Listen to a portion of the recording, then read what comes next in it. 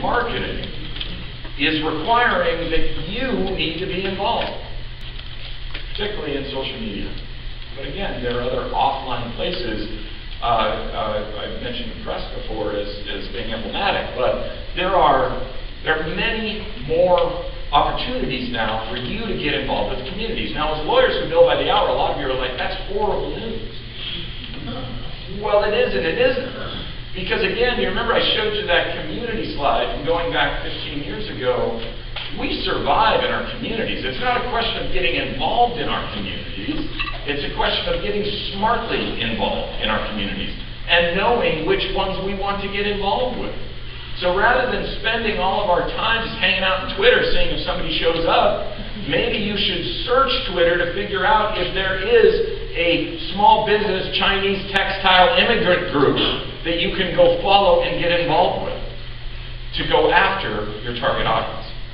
So it feels big, it's kind of tough. I don't have time to get involved, but if you're smart and you leverage yourself well, you actually can pull off a tremendous amount. Let's talk a little bit more about the strategy on this. So we showed this slide of 2012 and the tip of the marketing channel iceberg. Well, here are three things that you should think about at least getting started on. So the first thing we talked about, you're segmenting, you're thinking about your competition, the money, and yourself. You're going to begin identifying different channels where you think, and you don't necessarily need to know, and there are also consultants that can help you understand where your target audience is. But over time, if you do this kind of research, it's fairly intuitive. It's the same way that you go out and develop clients. You have a pretty good idea where they are. That's how you build practices. Well, you can think through where they are in these different channels. So, for example,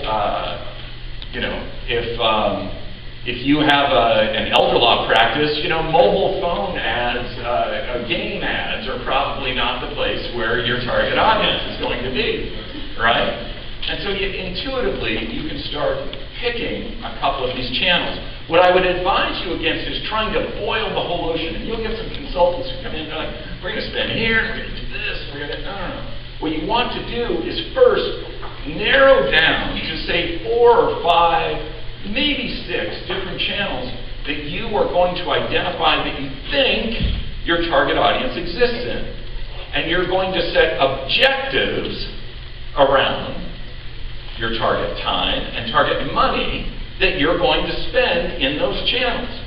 And again, write down those objectives, stick them in your briefcase, pull them out.